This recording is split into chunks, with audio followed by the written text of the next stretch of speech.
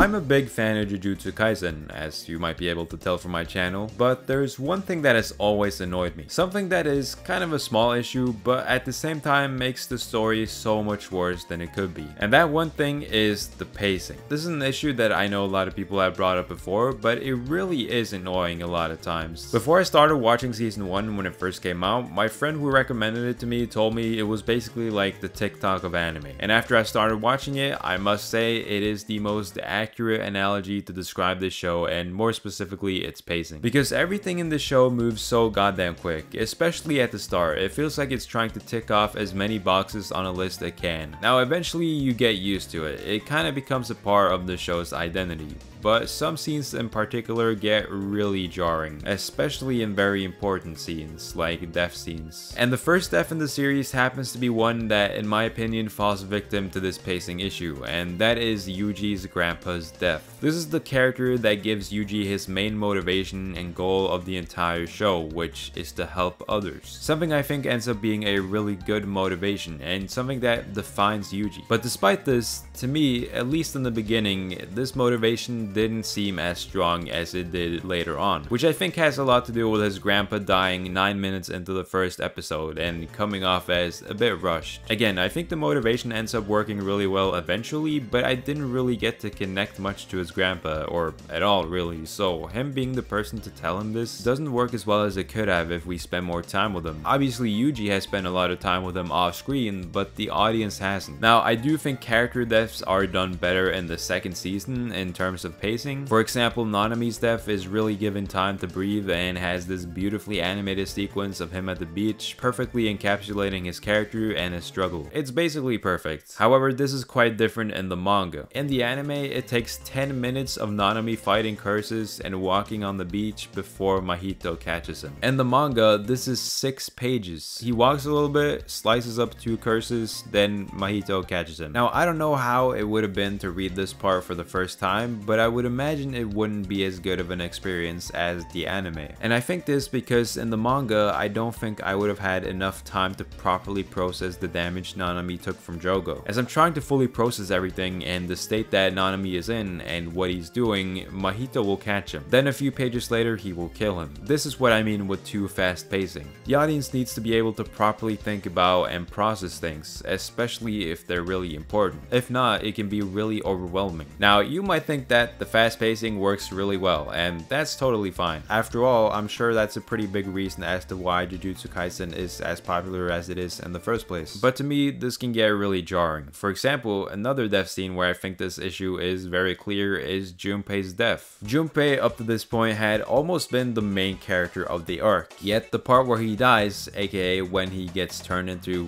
whatever the hell this is. What is that? What is that? Wait! Is very underwhelming. This is the scene where he gets transformed.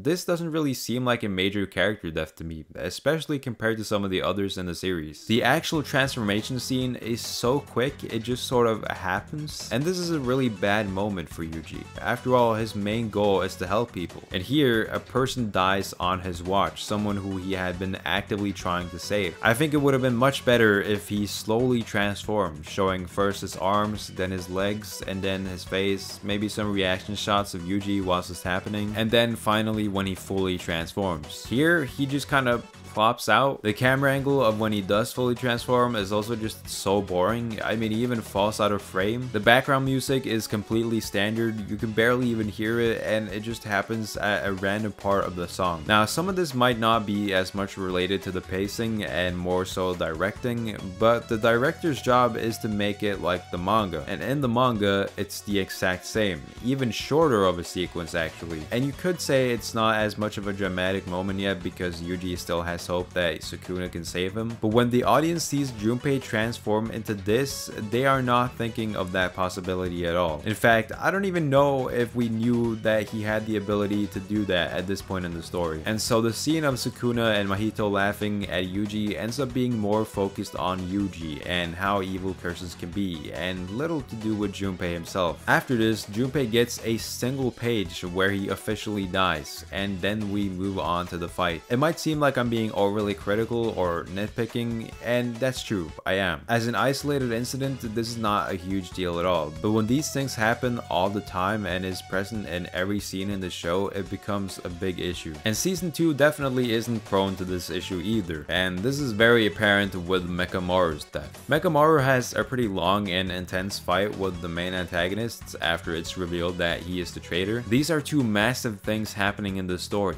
and yet the scene after his death is revealed, he's not mentioned at all. In fact, no one even brings him up or talks about him until his AI shows up and brings himself up. It's treated as if it wasn't important to the story, when it really was. And yes, his classmates obviously have a really nice scene like 10 episodes later when they react to his death, but this is too late. I would have liked to see how they and the Tokyo students had reacted to him being the traitor as soon as they found out, but we don't. We just move on to the next part of the story immediately. Now, in a sense, I actually really like this because it further shows how far apart he was from his classmates and showed how isolated he was, but I doubt the author did that intentionally. And the reason I say that is because it's something that happens very often, not just with death scenes, but particularly when we transition from arc to arc. A lot of arcs in the show have a very abrupt and sudden start and end, and I think this contributes to the pacing issue. The last arc in season 1 might be the worst offender of this. This arc just starts one episode with no foreshadowing or anything, and the entire context of the plot has to be explained at the beginning of the episode. It has villains we have never seen before this. Even in the episode before, when we saw all the villains sitting together, they were not present. Even Choso wasn't in the scene, when he's always with them in the Shibuya arc.